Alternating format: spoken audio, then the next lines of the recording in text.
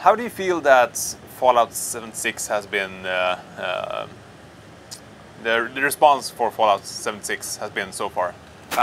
In general, it's been awesome. Yeah. You know, I've talked to a number of fans outside the booth. You know, been spending some time trying to get online and chat with folks and answer questions. I think the more folks find out and sort of start filling in blanks and understanding maybe some of the assumptions or things that they, you know, something worked one way that it doesn't actually work that way. Yeah. That they understand, look, this is really a Fallout game in an online space where you get to play the way that you want, whether that's by yourself, whether it's with others, that we want to try and embrace that in all of the best, the most positive ways we can. Yeah. What do you think is the biggest misunderstanding of the game It's so the far? PvP thing. Yeah. Yeah. Like the fact that it's always online and that, like, you know, folks are worried about, you know, can other people really ruin my experience? Or, you know, is it just a, like, everybody kill everybody else? And we're obviously, that's not our intention. The goal was always, how do we take a game like Fallout, but add the element where there aren't any human NPCs, that all the humans are real players, and that the roles and ways in which people play the game is really up to each individual. That if there was, you know, ever a nuclear war and the three of us emerged into the wasteland in West Virginia in different places, that if you were wandering through and spotted me, that you would have to wonder, like, do I hail that guy? Do I stay behind this tree and wait? Like, how is this going to go? You know, in some of our, in all of our previous games, a lot of time we almost cheat and tell you, right? Yeah. If that's a raider, he shows up as a little red thing, and I've already told you, we put this person in the world, and they're a bad person, and all they're going to do is try and kill you. There's no dialogue, there's no trading. But when those characters are players, now that's all in the hands of everybody else, and it adds some tension in terms of how is this interaction going to go? Do they want to trade with me? Do they want to help me with quests? Do they need help with quests? So do I want to ignore them entirely? Do we want to get into a fight and have a little fun? More of that is up to the players, but done with systems in place to keep it from being abusive and not fun. You're never losing your progression. You're never losing your stuff. You know, death is not supposed to be a big negative. Yeah. But what about the nukes? You can nuke each other.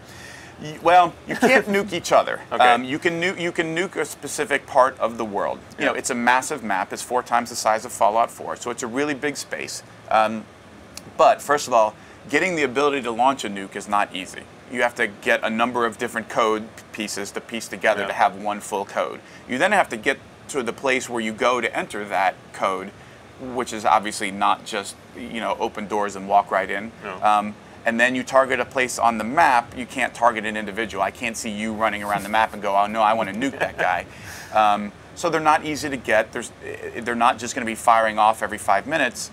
And when a nuke is incoming on an area of the map, people get notified. So you know, like, well, you can just stand there and not do anything, but you could also get the hell out of the way, and then you won't get nuked. So yes, it's a thing you can do, but it's really intended more. I mean, there's some quest-related stuff for reasons why they're there, but they also create, for a period of time, a high-level zone. So that area where the nuke drops is going to have some really rare resources, some of the better loot drops, some really tough creatures to fight. So it's and it's obviously going to be really heavy irradiated, so you don't want to just waltz in there, you know, unprotected. But it's a fun way to create different areas in different parts of the map that for a period of time will be these high-level zones. Yeah. How do you think that, I mean, giving players the freedom over the world in that case, how do you think they will react? Are you like anticipating that they will just wreak havoc, or they will have like peaceful understanding? I am anticipating the whole spectrum, and how much of the whole spectrum remains to be seen. But the truth of the matter is, you want some people who are in there acting as raiders. Like that adds raiders to the game because people want to do that. Yeah. You want people to be acting as traders. You want people who are building settlements. You want people who are nomadic and don't want to build settlements. You want the whole spectrum. You also just want it to be done in a way that some people can't completely ruin other people's experience. You know, I've had people ask me like, well, what happens if I'm wandering through the world and like I get jumped by 4 other players? Well, what happens in Fallout 4 when you're wandering through the world and you get jumped by 4 raiders or 10 or whatever the number is? Like, that stuff happens. The fact that they're a real player doesn't change. Like, yeah, it's a problem. It's a problem when it's 4 NPCs that we designed the AI for, or 10, and it's a problem if it's 4 players. And you might get killed, but it doesn't have to be the case where, well, but then they just nonstop keep harassing me. Like, okay, well, we're working on systems and ways to handle that so that it doesn't always have to be that way, that it can almost be more of a challenge system. Because there's going to be times, maybe in the example I used before, that you and I are wandering around and we decide to get into a duel and we get into a fight. And it's a really good one. And right before you die, you kill me. I should have the ability to go, I want to get revenge on that guy and get back in, and now and the game could say, I'll give you a little extra reward if you want to duel again. And I say, yeah, like I should have killed that guy first. He got lucky. I want to go again, and we can do that. Or I can say, nah, I don't want to do that. Yeah, he got the best of me. I'm going to go do the quest that I was doing, right? So it's a way for players to sort of decide to which level they want to engage. And hopefully, when done well and done positive, it's fun. Again, it's not a PvP game where where it's about killing everybody else. It's about being in a post-apocalyptic world where you get to role play. There's tons of quests. There's areas to explore. There's stuff you can craft. There's things you can build. All of those possibilities. Yeah. Will you have the option to choose like a more role-playing heavy server or like a? Yeah. Again, to your question, like, hey, what's been the tough thing to do with fans is like, people use a lot of preconceived notions about online games. Like, oh, well, what if you build stuff on one server? Like, you're not building stuff on a server. Like, you're just building it in the game with that character, and so that stuff goes with that character. So no matter where that character goes, that stuff is with them. So if you've been playing in an instance of the world where you're doing a bunch of stuff, and then you suddenly say, oh, I see Pete is online, I'm going to go play with him in where he's playing, that stuff comes with you. It's not like, oh, but I don't want to leave my settlement behind in this other server. Like, it's not on a different server. You don't pick anything. You just decide, I'm going to play, and I'm either making a new character, or here's the characters I have, this is the one I want to play, and you have that stuff. You have that character progression. You've decided to evolve that character, and as you level up, decide what you want that character to be good at. Do you want to do more of this? Do you want to do more of that? Again, all just like previous Fallout games, what are the things you want your character to be good at? Yeah. How hard is it to balance that kind of like information going out, like first revealing a game, then revealing information like this? How hard is it to balance, like have some mystery left and still? Well, I think what's hard is getting people to understand, like, it's not fun if A, we try and give you 100% of the information the exact moment we tell you what it is, because there's literally not very much else for us to tell you. The other thing is, like, getting people to embrace, guys, this game is constantly going to be evolving and changing. It's going to change the days and weeks and months after launch all the time, based on player feedback and what people are seeing. It's going to change a lot based on the beta and people playing in the beta. It's going to change a lot in the next month with us playing it internally and continuing to try, okay, now we tried this system a little like this. Okay, now it works like this. Which one feels better? Which one feels worse?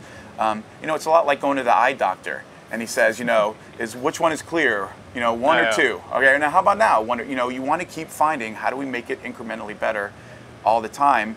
But at the same time, we do want to sort of reassure folks. We want to clear up misconceptions, but we also don't want to give them, look, it works exactly like this, because it's going to change. We're going to keep trying, and we don't want to say, well, we told them like that, so now we can't change it, because quite honestly, people also don't always adapt real well to when you change something. Like when you take a single-player only game like Fallout, and you say, look, it's going to be online, and the people aren't always comfortable with that. Some folks are interested, some folks are not. Some folks might change their mind, but we're just going to continue to engage and talk about what it is. We're really excited about the possibility. We're excited about being able to, after launch, do all kinds of things, all of which will be free, small DLC, big DLC, new content for the game that continue to grow and evolve based on what the community says. Hey, we want this, or that was really fun. Can we have more of that, or can we have something else entirely?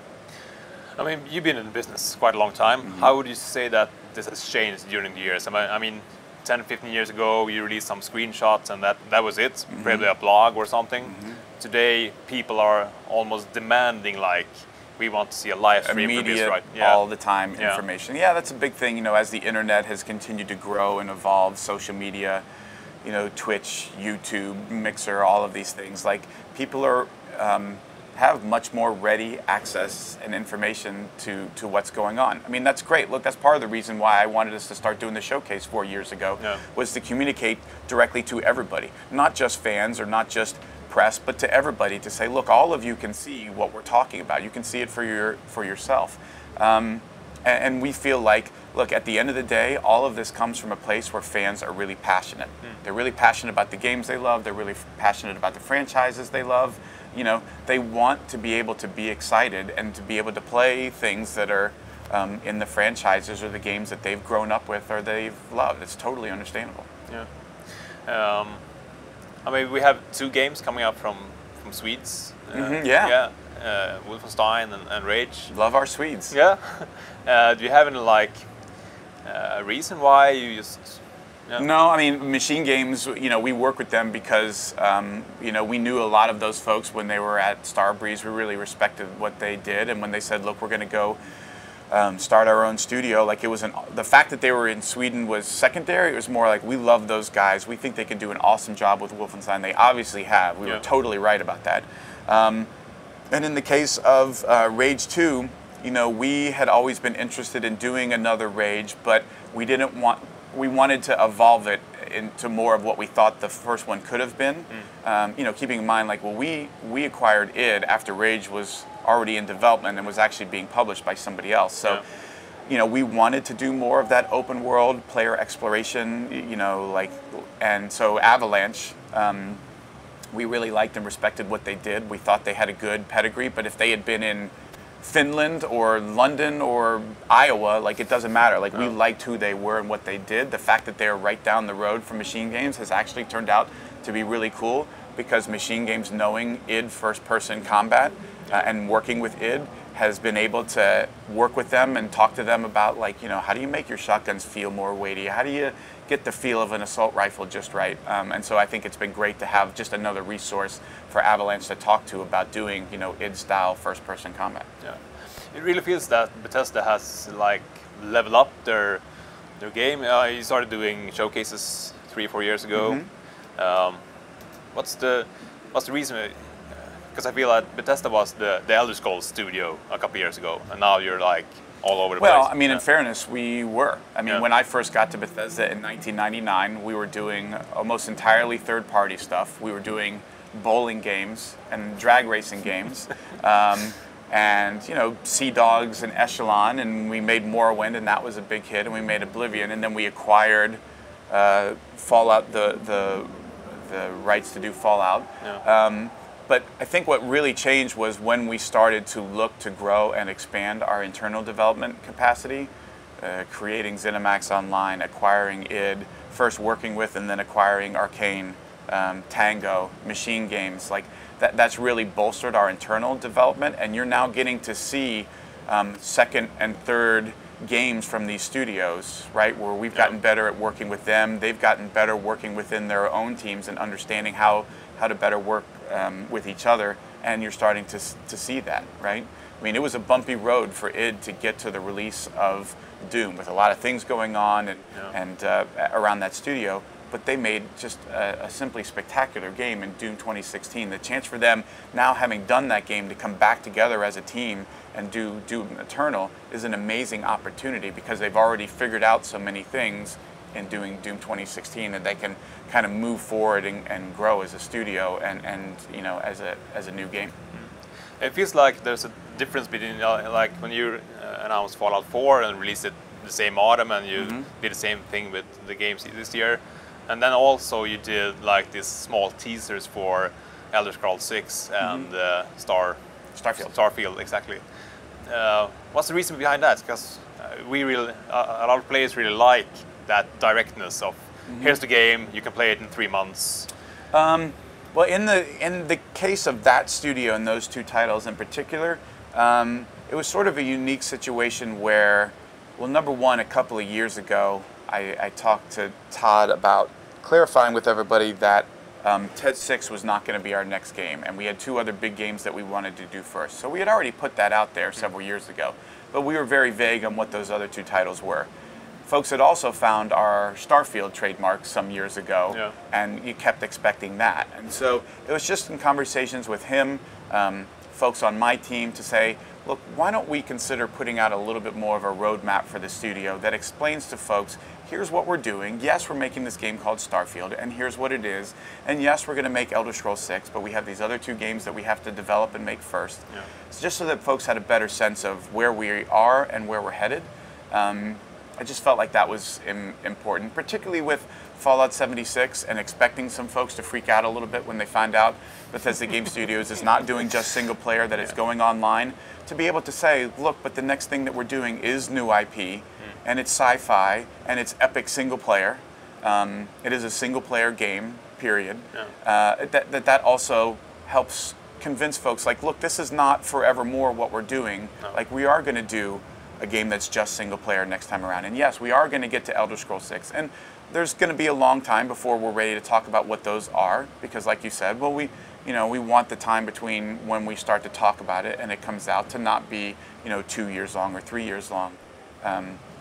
But to just give folks a better idea of where we're headed and understanding what the studio is working on and trying to do. Yeah, because a lot of people are afraid of online games after like loot box gate and the game as a service, stuff like that. Well, or in going into games where, like, look, I play games online. Like, I've dealt with people who weren't particularly fun or nice or didn't make my experience any fun. Like, there's fear and concern over that, but we're also doing a game that's very different than a lot of the other games where people have had those kinds of experiences, and we've sort of gone in understanding that we have to build ways to allow that to be minimized while still keeping some amount of tension and fun in seeing other people in the game. Yeah, cool, excellent. Thank you. Yeah, thanks very much for coming by. Yeah, thank you.